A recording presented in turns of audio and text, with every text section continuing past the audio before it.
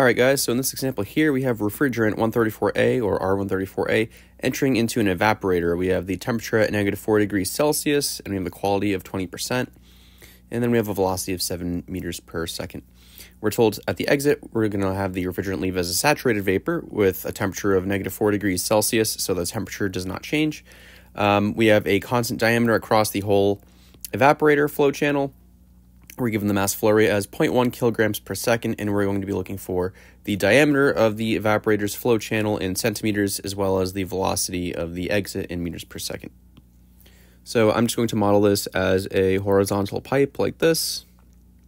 We'll have our inlet here on the left and our exit here on the right, and of course we're working with R134A.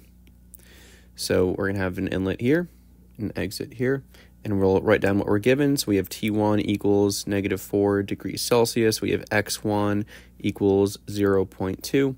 And we have V1 for velocity, of course, denoted by that arrow or that vector equal to 7 meters per second.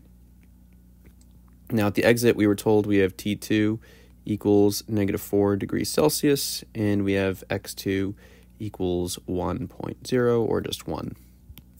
We'll say that our mass flow rate, m dot, equals 0.1 kilograms per second. And we have D1 equals D2 as it's a constant diameter across this whole pipe. And that's actually one of the things that we're looking for is going to be D. So we'll just call that, we'll say D1 equals D2, which just equals D. And that's going to be some number in centimeters. And we're also looking for that velocity 2. And it's going to be some number in meters per second. Now to find that diameter, what I'm going to use is I'm going to use this relationship and start with that the density equals the mass divided by the volume. That should be something that everyone knows, is that density is equal to mass divided by volume. Now, because the mass is given as a mass flow rate being m dot, we're going to have that density equals m dot divided by v dot, which is going to be the volumetric flow rate.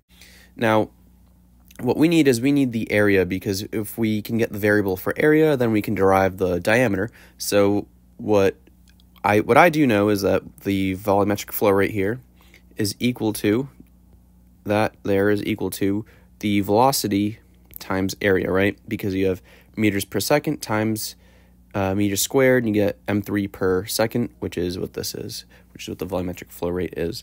So I'll make that substitution here, and we'll have that the density equals mass flow rate divided by the velocity times the area of the pipe.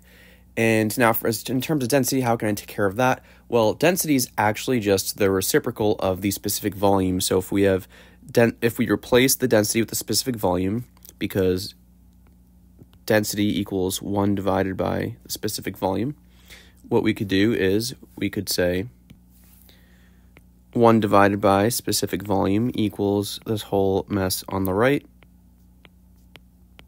And if we just look for the specific volume, we just flip both sides, and then therefore you have the velocity times the area divided by the mass flow rate here. Now, we need to further break this down because we're looking for the diameter. We're not looking for the area.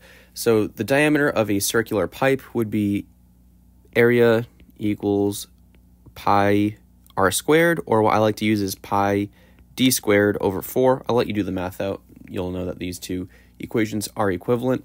And so now I'm going to make the substitution here, and we're going to have this final equation here of specific volume equals velocity times area, which is pi d squared over 4. And that's all divided by your mass flow rate. Now, you could leave this as your final equation and start to plug in your numbers, or you could solve for the diameter.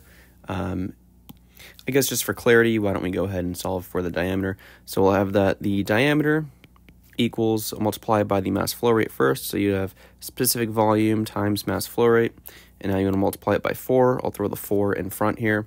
Divide that by the area, or by pi, I'm sorry. And now you want to take the square root of this whole thing here. So let me clean that up a little bit. And I almost forgot, you also have to divide by that velocity there. So we'll have that right here on the bottom. So this is your equation for solving for that diameter. So now let's plug in what we have. So we have the square root of 4 times your specific volume. Well, what is your specific volume? We have -4 degrees Celsius and a quality of 0.2. So I'll turn to table A10 here, which is the properties of saturated R134A. We know we're saturated because our quality is between 0 and 1. Anything that is 0, 1, or anything in between will be from this table here. So we have -4, and we have somewhere between these two numbers here, for -4 degrees Celsius, and between these two saturated vapors, or sorry, these two specific volumes. And so we have the formula of the specific volume at state 1 equals the specific volume of the saturated liquid plus the quality times the difference in the specific volumes of saturated vapor and saturated liquid. So Vg minus Vf. Now we can plug in what we have here. So we have Vf equals 0.7644. That's going to be times 10 to the -3rd. Pay attention there to the bottom of the table. Plus the quality, which was given to us as 0.2, times the difference here of 0.0794 minus 0.7644 times 10 to the -3rd once again. So again, down over here, you divide your Vf by 1,000, and so that's what I'm doing here.